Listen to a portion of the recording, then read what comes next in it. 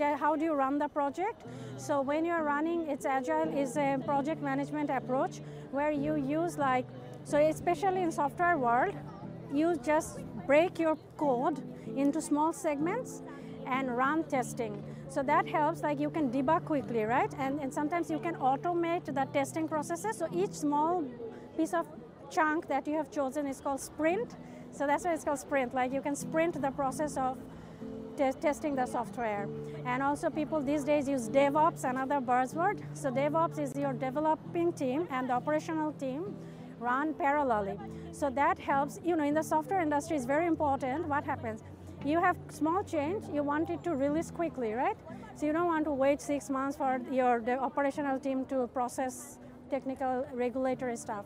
So that's why you want them to work in parallel. So then DevOps is helpful, sort of project management. There are, of course, different ways to do it. So you rely on a lot of things to help you do your research, all these other little things that are